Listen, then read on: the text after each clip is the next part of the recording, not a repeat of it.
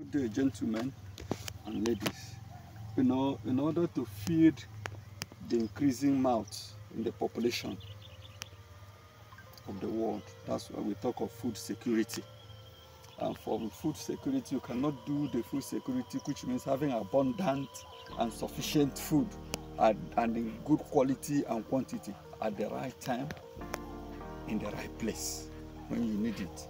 So because of that, you cannot succeed without irrigation. And irrigation has advanced. So first of all, and in that irrigation, we are deviating from surface irrigation. Surface waste takes out much ground, much soil, much land out of production.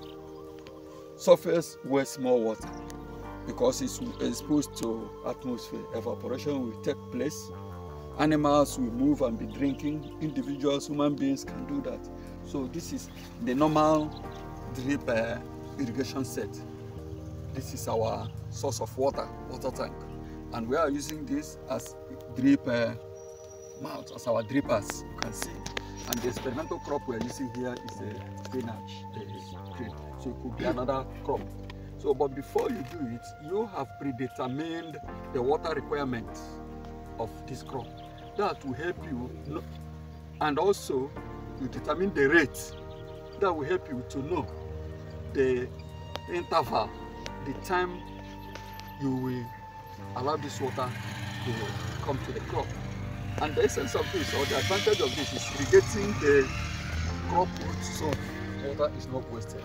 So this is the normal drip irrigation we do. Water flows from this tank, which is the water source. The reservoir comes and goes here.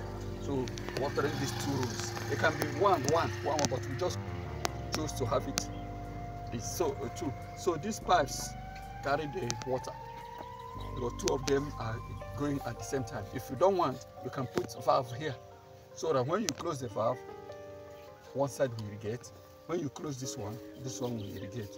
But now we are watering two of them. It can be longer than this, but this is just an experimental setup in order to test what we are doing. As you can see, the crops, the plants planted are doing well because they get water